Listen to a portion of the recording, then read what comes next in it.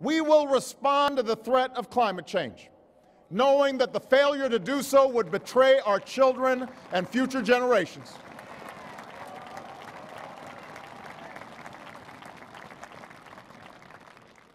Some may still deny the overwhelming judgment of science, but none can avoid the devastating impact of raging fires and crippling drought and more powerful storms.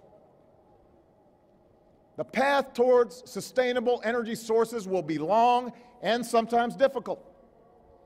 But America cannot resist this transition. We must lead it.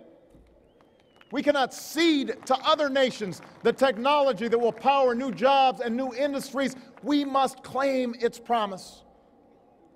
That's how we will maintain our economic vitality and our national treasure. Our forests and waterways, our croplands and snow-capped peaks.